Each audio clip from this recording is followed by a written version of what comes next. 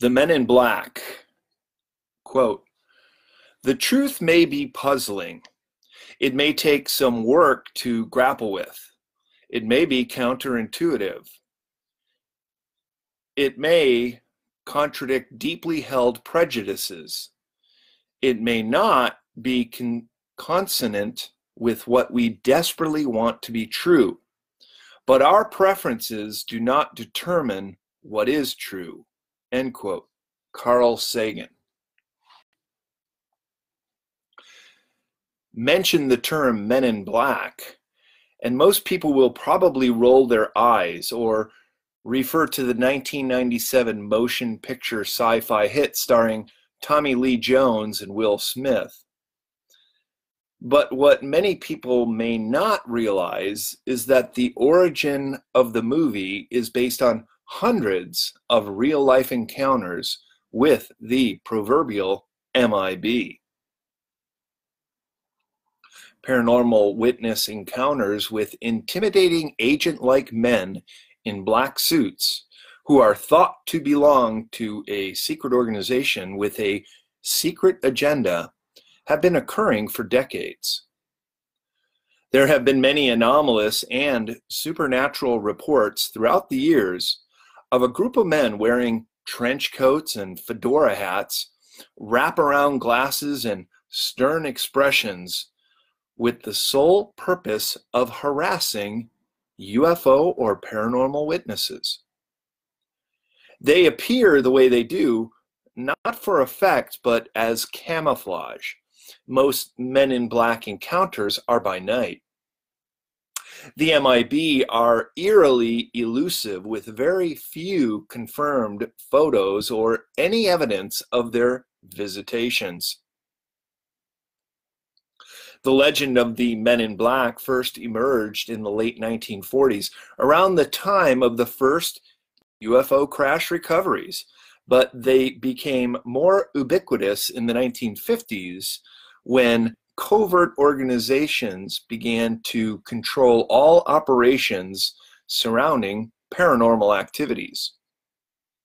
Knowledge about the MIB started gaining popularity in the 1950s with books such as Gray Barker's They Knew Too Much About Flying Saucers.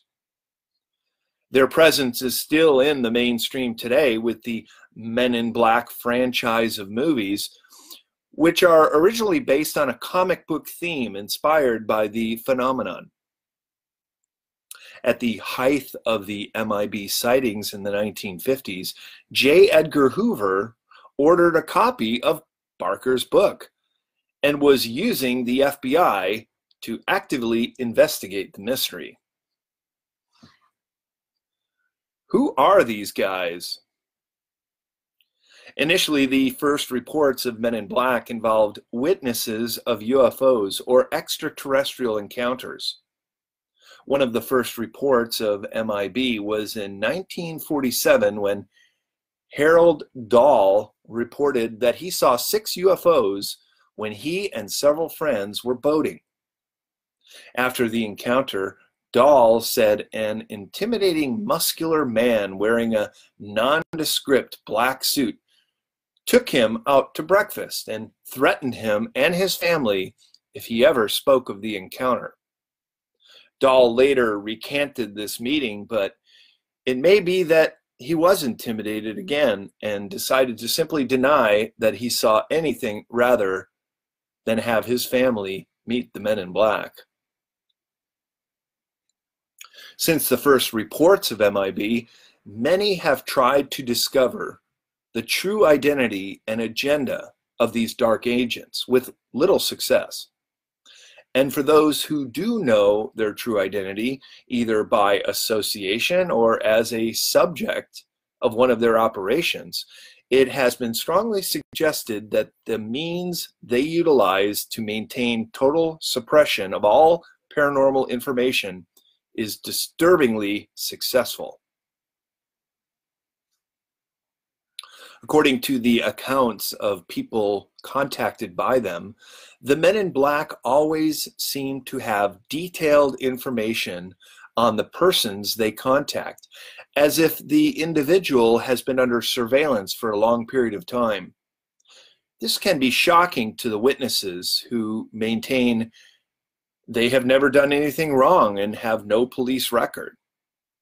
The MIBs have been described as seemingly confused by the nature of everyday items, such as pens, eating utensils, or food, as well as using outdated slang, although accounts of their behavior vary widely. They often claim to be from an agency collecting information on the unexplained phenomenon their subject has encountered. The MIBs are associated with almost all paranormal and anomalous phenomenon, not just UFOs. They have spoken to witnesses of poltergeists, space-time disturbances, telepathy, and psychokinesis, along with sightings of Bigfoot and the Loch Ness Monster, just to name a few. They are suspected to be the shadow organization and the workhorse team behind countless above top secret projects around the world. In all cases, agents in black appear to collect information and silence those specific witnesses who claim to have experienced weird or unusual phenomena. MIB are humans in the black ops.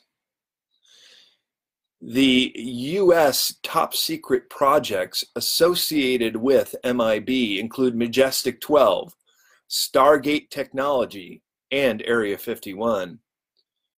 To this day, they continue to infiltrate the governments around the world, seeking out, analyzing, and concealing at all costs extraordinary phenomenon of every type for their own ultra top secret agenda.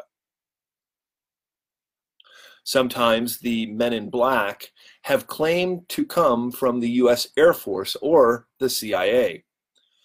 Those who have encountered them say they produce identification, but when verification is later sought, the people described either do not exist, have been dead for some time, or do exist but have a different rank. Shortly after the 1947 Roswell crash, several strangers came to the airbase dressed in plain clothes and flashed ID cards for an unknown project, perhaps part of the special CIC team, then called the Army Counterintelligence Corps. Many reports confirm a special CIC team was placed in charge of the Roswell recovery operation. Also in attendance at the base were Secret Service agents representing President Truman. The presence of MIB may have heightened Eisenhower's concern over losing control of the UFO technology situation. He felt betrayed by the end of his term when he saw enormous power falling into the hands of private corporations who were given access to the recovered materials. This would explain his damning condemnation of the military-industrial complex power grab in his final speech before leaving office. Another possible explanation of ongoing MIB activities is that the newest MIBs are trained cyborg assassins, a cybernetic organism being with both biological and artificial parts, gleaned from test tube babies developed in the early 1970s. In a March 2011 interview, Michael Prince revealed that between 1976 and 1979, he was one of a group of 42 children who were subjected to trauma-based mind control and implanted as future cyborg super soldiers. He claims he was trained at a secret Nazi SS and MI6 UK intelligence networks trauma mind control training facility at Fort Nelson, British Columbia, Canada. The super secret base was officially called the Nazi SS Q552 base, not far from the tourist town of Nelson. The 42 children, including himself, were all test tube babies, each bearing sought-after human extraterrestrial DNA. They were adopted into human families that were part of multi-generational trauma-based mind control families. The children were being trained to be future assassins and continue to operate in that capacity today.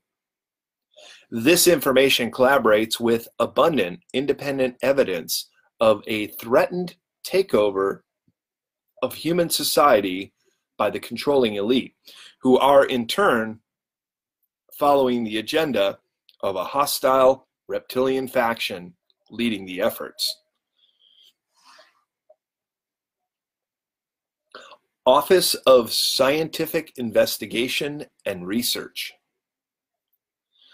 The men in black, acting as secret governmental agents, are commonly identified as working clandestinely with the black arts. They were created under the alias of a nondescript organization called the Office of Scientific Investigation and Research, or OSIR. Created in the early 1940s as a byproduct of a top secret governmental program, the OSIR is an ultra top secret organization whose far-reaching operations can be found in every corner of the world. Their secret officers are dispatched to throw people off the black ops trail, spread disinformation, or intimidate paranormal witnesses to keep quiet. The OSIR, among other things, is known to conduct scientific research and investigations surrounding anomalous phenomenon. This is also known as paranormal, parapsychological, supernatural, and metaphysical phenomena. The organization is said to have significant power, utilizing their far-reaching authority to suppress and maintain their operations and very existence. They operate independently of all governments and private organizations, and while their true agenda is unknown, it is believed that they study of anomalous phenomenon and its potential applications might be their primary focus. Excuse me. With significant funding and resources, as well as rumored advanced technology and influence with various powerful officials, the OSIR infiltrates many aspects of society and government, scanning for phenomena and conducting their scientific operations. Aspects of science, law, medicine, religion, government, and business applications in the corporate world are permeated with their operatives. For anyone who might be involved in any of their clandestine operations, be it a person who experiences a phenomenon or an individual recruited to partially assist their operations, the OSIR utilizes disturbingly unorthodox, all-encompassing means of intimidation, coupled with techniques to suppress or cover up any and all information. It is the peculiar modus operandi of the OSIR that suggests they are indeed the notorious MIBs. In order to conduct their clandestine operations, the organization takes on various aliases and cover identities, choosing to hide in plain sight. The OSIR came into the public eye in 1990 when the organization opened a public affairs department. For a decade, by means of this department, the OSIR interacted with the general public and the media, openly stating that their primary focus is, quote, anomalous phenomena, end quote. In 2000, the OSIR closed its public affairs department and terminated all contacts with the outside world. Nothing important has been heard from them since.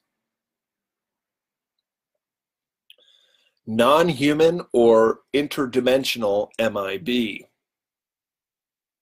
Some MIB reports describe them as being eerily inhuman, taking on characteristics of an unearthly nature.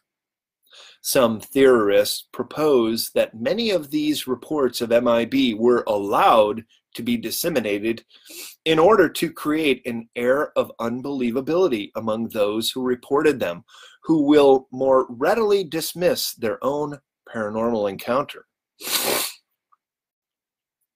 The only constant is their apparent objective to track down true paranormal encounters and control the situation to suit their own agenda. However, if they are of strictly human origin, this does not explain many of the high strange aspects of the MIB encounters. Also referred to as Horlocks, several theories claim they are apparently humans but act strangely because they are controlled by draconian influences. An extension of this theory suggests the MIB are the hybrid human and gray mix being developed on Earth for decades, and paranormal witness intimidation is one of their program tasks. The most bizarre of encounters reveal the MIB as non-emotional and non-expressive, with no visible response, almost as if they know nothing of human culture. Logic, surprise, or human emotions do not seem to apply to these biosynthetic MIB forms. Most MIB do not seem to act or talk like government agents or policemen either. Their behavior seems more reptilian or synthetic than human. Most humanoid MIB have probably been implanted by the Draconians and are essentially their telepathic slaves. Over the decades, MIB have taken on somewhat different forms. Some are reported as exceptionally tall, while others are much shorter than average, but their similarities are undeniable. Stiff black suits, sunglasses, and traveling in big black Cadillacs are all associated with their appearances. The MIB are often, though not always, associated with large black automobiles, some of which have been seen disappearing into mountainsides. Although appearing new, the old model black cars seem weirdly out of date, especially in the more modern MIB encounters. On rare occasions, the MIB have been reported walking through walls to confront paranormal witnesses. They have been seen driving off into canyons or tunnels, or in some cases, appearing or disappearing into thin air. The MIB, as the malevolent ET theory suggests, come from external societies existing underground. They are said to reside in ancient antediluvian or Atlantean underground complexes which have been reestablished beneath the eastern U.S. seaboard, on the West Coast, and elsewhere. In the case of one subterranean base located between Hopland and Lakeport, California, their cars are last seen driving into the side of a mountain and disappearing. Another suspected MIB base location is near the Dugway Airfield in Utah, called the New Area 51, where backward engineered crafts are being actively tested. Their black cars seem to be cloaked or treated with an advanced electromagnetic technique, a capability discussed recently by physicists.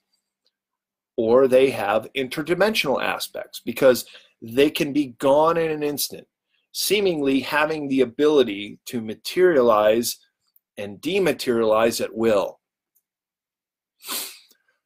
While something similar to this invisibility phenomenon has been demonstrated in our modern laboratories, interdimensional phenomenon is barely at the theoretical stage. The possibility of multiple dimensions is suggested by mathematicians and vigorously discussed by theoretical physicists, but its implications are scarcely touched upon. Shapeshifting. The term shapeshifting refers to a change in the shape or form, visible to the naked eye, of a person or an alien creature. It is also called transformation, transmogrification, homeomorphism, or metamorphosis. Although MIB possess human shape, form, and basic anatomy, strictly speaking, they are not human beings.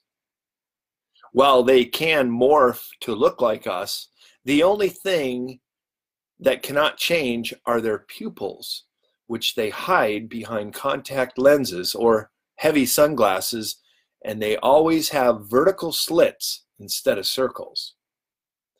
Their actual normal or real appearance is that of a hideous-looking creature that would most certainly alarm or terrify any Earth human. These entities are known to have infiltrated our military-industrial complex with a particular interest in our planetary missile defense network called Star Wars.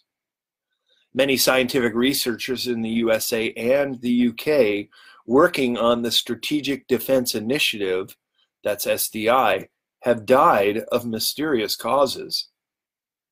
At least one shapeshifter was discovered working inside the SDI program. Apparently, the entity had been stealing documents and transmitting their contents to some point beyond the planet. Rumor has it that the entity was physically examined, and it was discovered that its internal organs were not human. Another way the shapeshifters can be detected is by the strangeness of their auras.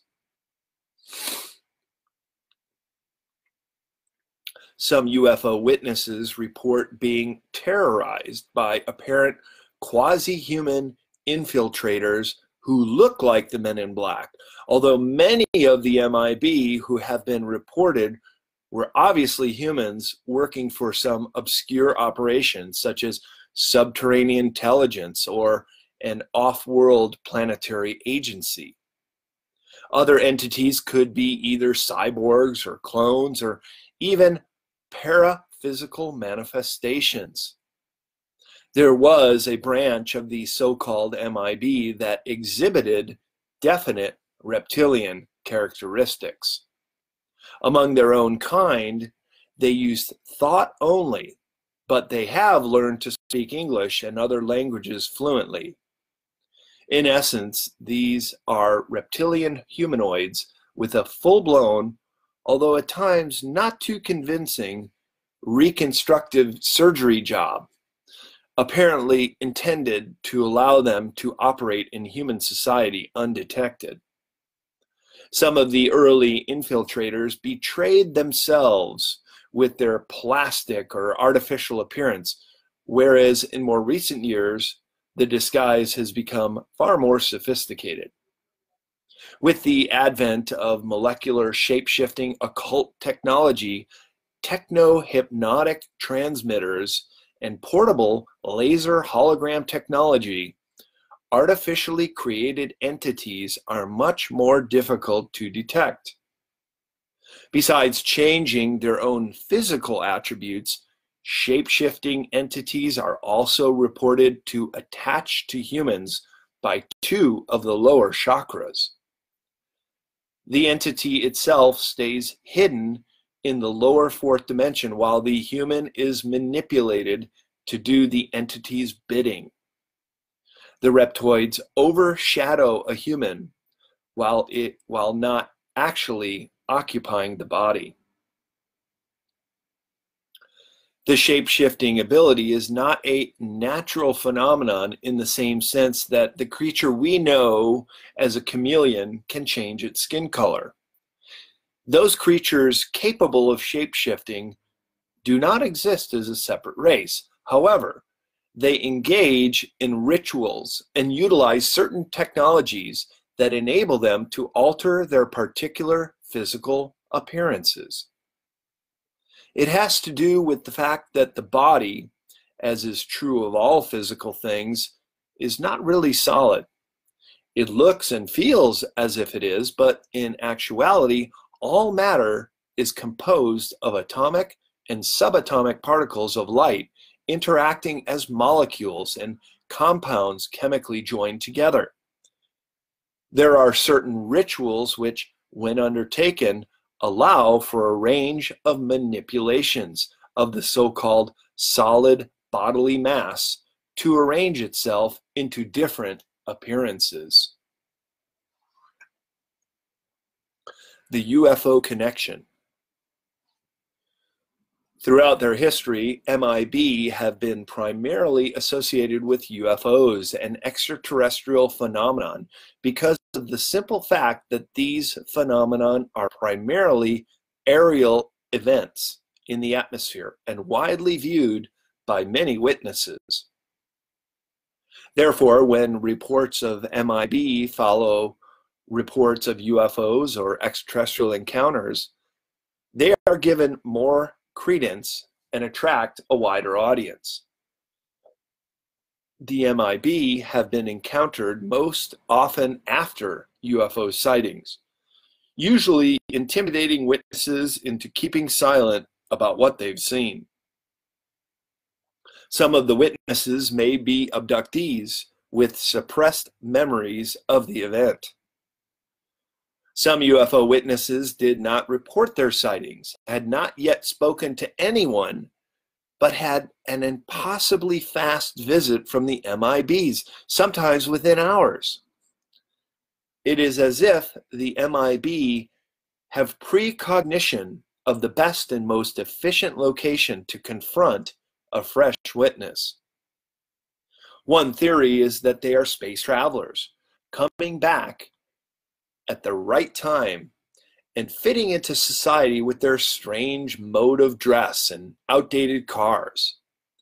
Maybe some UFOs are time machine crafts rather than interstellar craft, and the MIBs are tasked with making these objects seemingly invisible. Apparently, instilling fear is the goal of the MIB, a form of psychic intimidation, but not necessarily direct physical threats. They have an air of intimidation described as the feeling one gets before a dog barks and then bites. There are lots of psychological dramas playing out during the high strange MIB witness encounters. Their threats appear to be motivated by telepathic attempts to utilize terror and fear as a psychological weapon against witnesses. But make no mistake, say researchers, MIBs have been monitoring, analyzing, and researching every type of anomalous and paranormal phenomenon imaginable for decades. It is very likely the MIB are associated with the rogue J-Rod Greys, who are against disclosure of the situation in any manner that could promote our present-day human species enlightenment, since this enlightenment would provide human conscious souls the freedom from their devious plan of mass manipulation. Thus, they must continue to control the greater human consciousness to be expedient resource for their own service to self, means and ends. Doctrine of the convergent timeline paradox. According to the doctrine of the convergent timelines, as proposed by Area 51 microbiologist Dan Burish, the rogue J-rods are really future humans who have deployed a population of human gray clones in this current era. These entities are early products of prior accomplished future human, past human genetic hybridization work. These programmable life forms, or PLF, are the most likely candidates of the MIB identity, whose core mission is to enforce their own timeline operations. This casualty control and containment operational force of MIB, instigated by the Tall Grays, is intended to accomplish the ends of preventing the population from becoming aware of their devious genetic and abduction activity. They have a vested interest in preventing the kind of scientific progress which would develop technologies that could be used against them. Their present era manipulating presence is also to prevent any mass human enlightenment breakthroughs that could impair their capacity to manipulate present-day humans toward a future of servitude to their own future evolutionary ends. From the rogue ET view, any widespread conscious acknowledgement and awareness of their manipulating presence would produce unpredictable responses among the genetic resource stock and thereby hinder their regressive usage agenda.